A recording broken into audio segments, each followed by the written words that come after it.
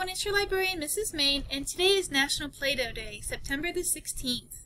Now, Play-Doh was originally invented by a guy named Joe McVicker out in Cincinnati, Ohio, and he originally made it to clean wallpaper because of people were using what our oil furnaces would made a lot of stains on the wallpaper, so he would just put the Play-Doh on there and it would come right off like a stamp.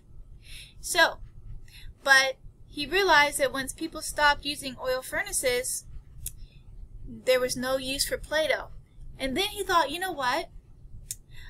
I can sell this to schools and to kids, and we can use it as modeling clay. And so you can make your own Santa Claus, you can make your wheels. Let's see what I can make here. Oh, I can make my own necklace, can wear it on my arm. So think of all the things that you guys can do with Play-Doh. Alright, first you want to sketch out what you want to make, okay?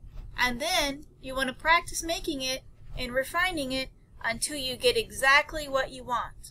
Alright? I'll be posting a recipe to make your own Play-Doh at home. Have a wonderful day. Bye guys!